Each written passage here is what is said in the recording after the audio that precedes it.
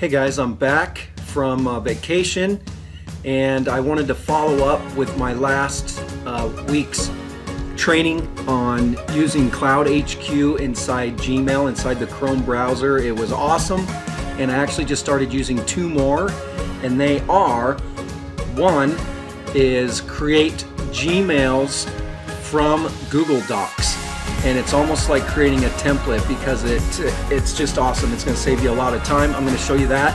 And number two is screen capture. So from any tab, any window that you're at using the Chrome browser, you can actually take a screenshot and annotate that, and then boom, send it right into a Gmail. So that's what we're going to go over in just a second.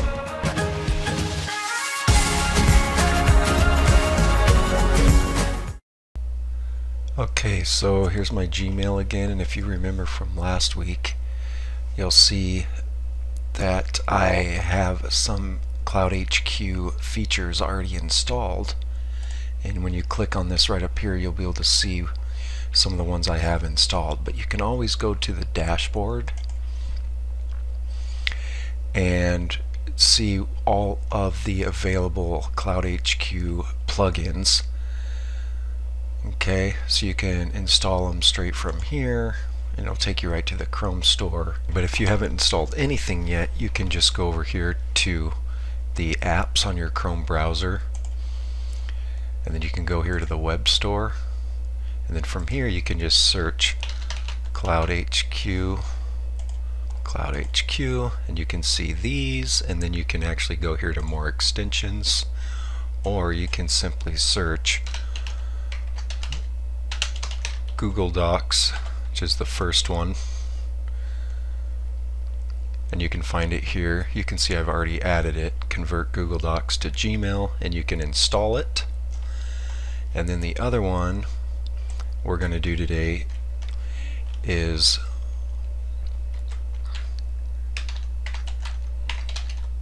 cloudHQ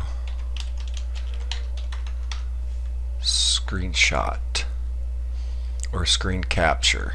But you see I've already had this installed. You can click here and read more about it, and then just add it to the Chrome there. So that is how you get them installed. Anyways, let's go ahead and go back to my Gmail.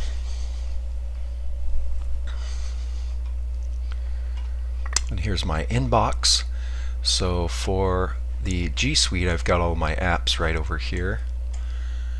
So I can go and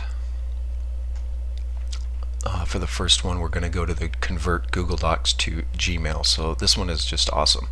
So you're going to go here to Docs.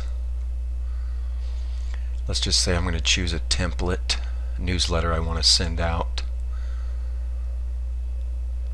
So it's already formatted, everything is there, this template, you can fill it out, modify it how you want, and then you're simply going to go up here and open in Gmail. It's converting.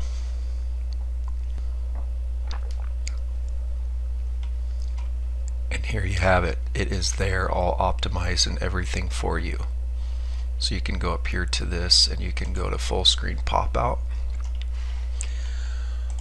and you can send it out just like that. So like I said, that's another way other than MailKing or the email campaign where you can have templates. So there's several ways of doing it. This is just a quick way to send a nice looking flyer or newsletter to someone.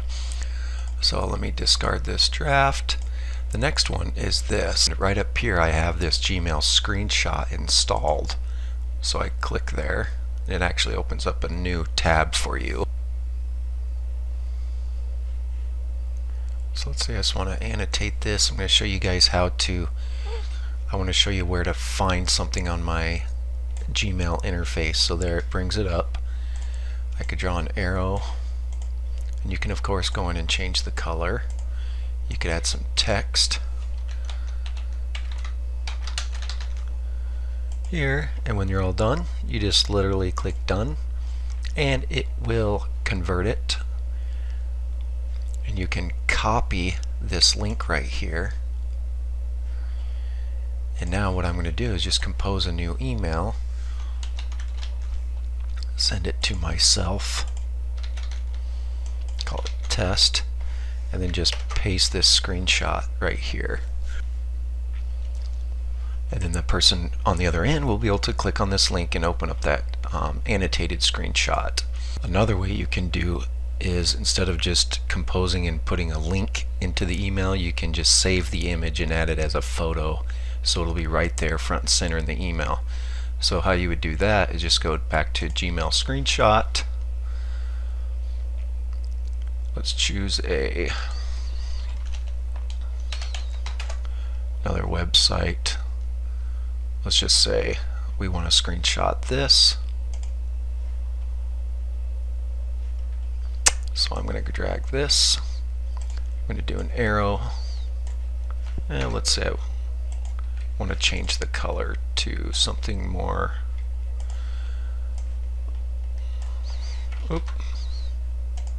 Reset. Here's my arrow. It's my text. Move this up here. And now I can go done. Now I can actually just right click, save this image. Let's just save it to the desktop so I can show you what I'm talking about. Compose. You can attach the file or you can insert photo. Upload, choose photos, boom, find it, and insert it. So you can actually insert it right into the email. So that is it. So just a quick recap. Once you install the cloudHQ, any of the cloudHQ apps from last week, you can have it right here in your Gmail. If you have not installed anything yet, you just go up here to Apps, Web Store, and you can search for any cloudHQ. If you cannot remember what they were called, just search cloudHQ. Find a few of them here, but you can always go to more extensions and then find everything from cloudHQ here, install it, and voila, there you go. Well, there you have it. Hope you enjoyed these two new features in cloudHQ, how I'm up in my Gmail game. Till next time, have a good week.